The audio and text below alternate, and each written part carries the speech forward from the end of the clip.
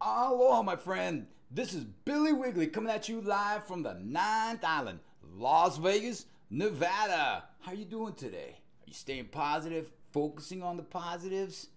That's the only way to be, and I'm positive you're going to enjoy learning some Excel, learning about how to apply the 3-icon set, but only use 2 icons. Sometimes when you use a 3-icon set, our results can look a little bit cluttered. In this case, I just want to use the red triangle and the green triangle, so showing increase or decrease, and I'm going to control it right here. So let's say I want to see all of the changes that increased by, let's say, 20%, and there we have them. And I want to see all the decreases that were more than 50%, and there we have it. Increase more than 60%. Do we have any? One. All right. And how many decreased by more than 40%? We actually have quite a few.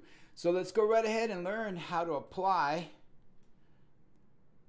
the 3-icon set conditional formatting using only 2 icons. Check it out.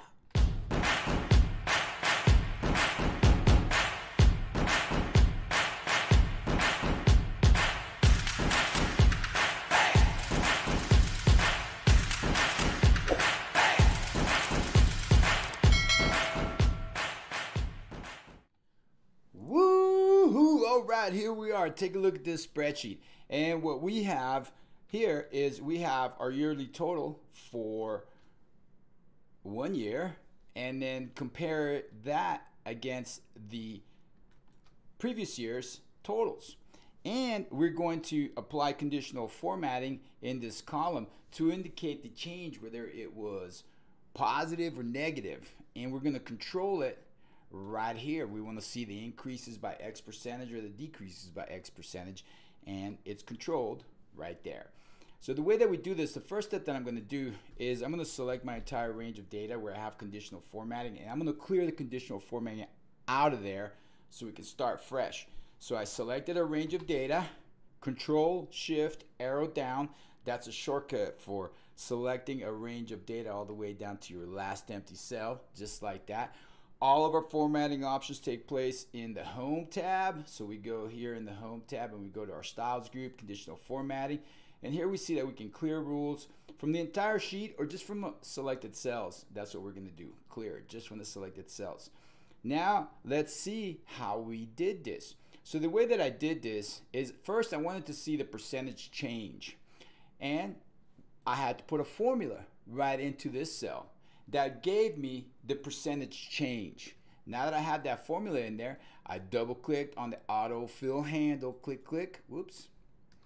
Click, click on the autofill handle, click, click, and it copied my formula all the way down. Let me show you that again from scratch. Double click on the autofill handle, click, click, copy the formula all the way down. Now I've got my percentage change. Now I want to go ahead and select that range of data and apply conditional formatting. So Control Shift arrow down, whoop, just to select that range of data.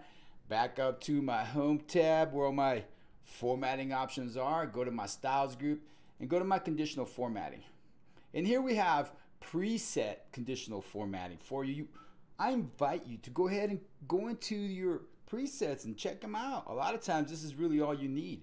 Here I'm going to my icon sets. I see all the different icon sets. And we can see a little preview. Let me go right ahead and scoot this over a little bit so that you can see how cool this looks. So there we have, seeing how the live previews are what these are called.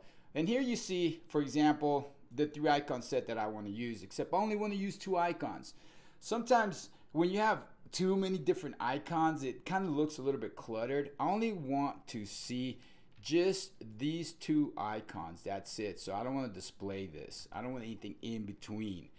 So let's go right ahead and go back up to our conditional formatting, clear the rules from selected cells.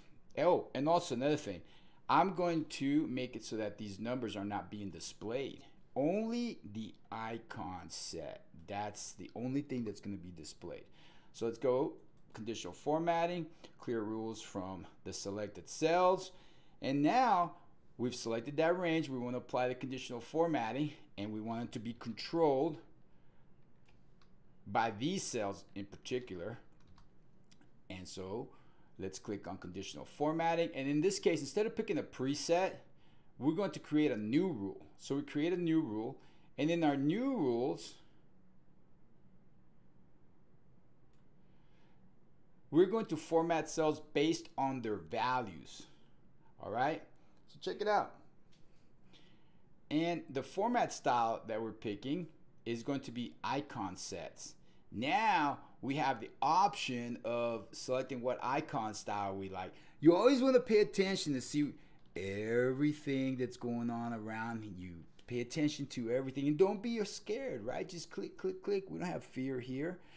Now let's go right ahead and say, let's see, I want to go with this icon set. All right, so when the value is, for the first one, greater than or equal to, and in this case, I want to use a number, and I want to use the number that is in this cell right here to show me the increase. There I have it.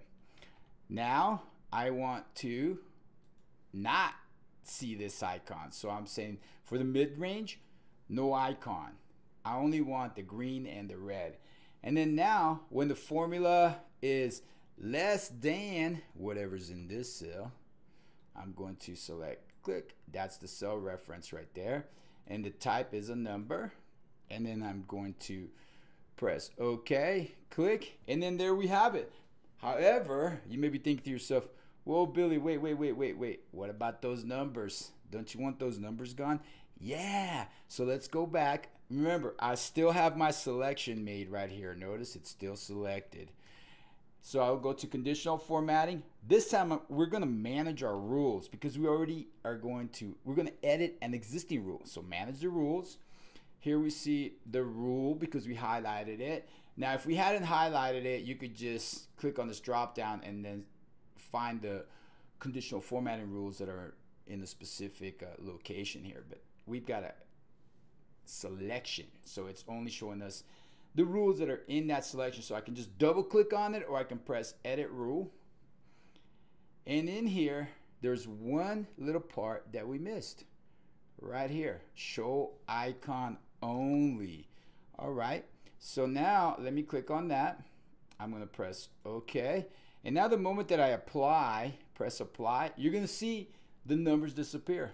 Click, just like that. Now we press OK.